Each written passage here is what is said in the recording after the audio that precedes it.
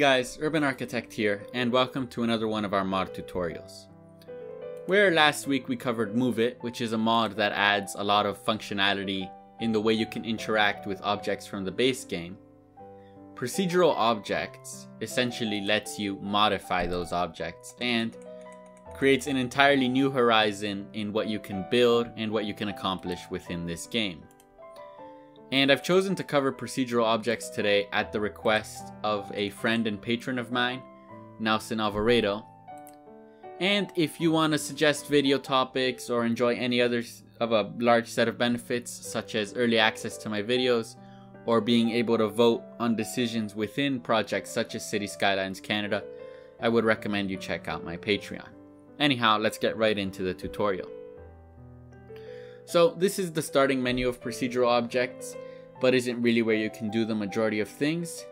Here you can check your layers, for example, were we to add this O to the layer decals and then hide decals, the O would be hidden, and this is very useful for a lot of situations.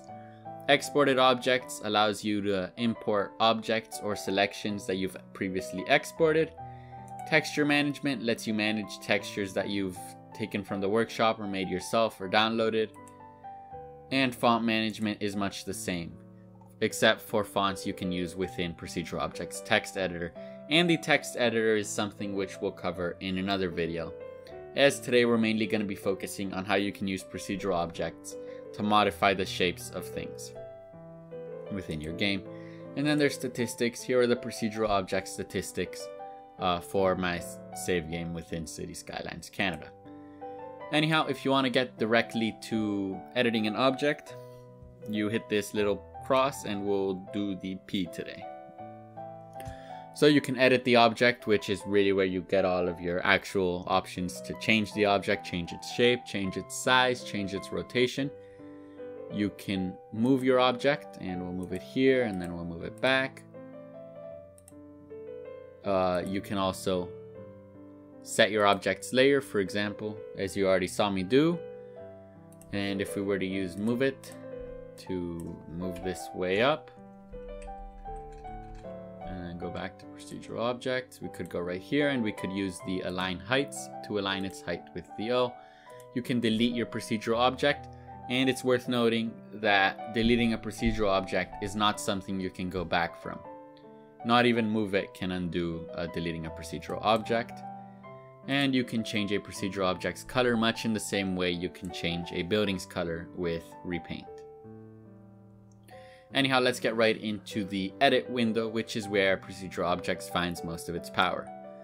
So right here you can edit the render distance of your object. For example, if we were to lower it to 50 meters past, the P disappears. Or you can set it very high for, say, a building or something you want to be seen from very far away on your map. You can export your object. You can text customize, which, as I said, we'll cover in a later video. Or you can go right here to these two, which have a great deal of power. Additionally, when you have your object open, you have Move To, which we've already covered. You can position your object along these axes. You click here, you can change it to scale, so we can scale our RP, make it taller. And you can go into Advanced Edition Tools and undo. You can rotate your object. And of course, all of this you can do with the keybinds listed here in addition. And in Advanced Edition Tools, you can change the position of something. And this is very useful if you're stacking objects on top of each other to make one building. You can just copy and paste these numbers over. You can snap an object to the ground. You can flip its faces, which I can't imagine ever needing to use. You can undo or redo any actions. And of course, right here, we could mirror our model. So if we go right here to X, or say Z or Y. Now, one worthwhile thing to note is, for example, if we notice that right here is in shadows, everywhere is in shadows, but when you mirror an object, the way the lighting changes on the side stays the same. So if this side were dark and we were to mirror the object, even though sunlight would be landing on it on this side, it would still be dark. Then you can stretch your model along any scale, like so, or you can of course do the same and shrink it, and that's along any of your other axes. And then of course there's customization, which is most generally what you see with procedural objects. Advanced Addition Tools is very useful if you're just trying to resize a building, because when you, for example, open customization on a building, it's going to have a lot of vertices, and it's very difficult to edit individual vertices when there are a bunch. Anyhow, in customization, you can select vertices, these are the corners, and textures are stretched between vertices. And there's several things you can do here. First, you can just move your vertices, and it's worth noting that your arrow keys actually work in, I think, north-south grid instead of, for example, right here I'm hitting the up arrow key, but it's not going, well, away from me. Additionally, you can use your same 3 tools on your individual selection of vertices. So say we want to rotate these vertices, we can. Along those scales, we can scale them, right? So those same tools you were able to use on that first button, you can use here on your individual vertices. You can also flatten your selection, so all these vertices are on the same height.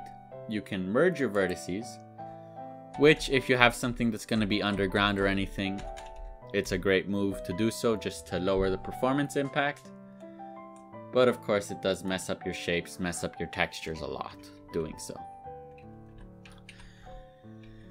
And additionally you can snap your selection to the ground. So all of these go down to the ground, or you can snap each to ground.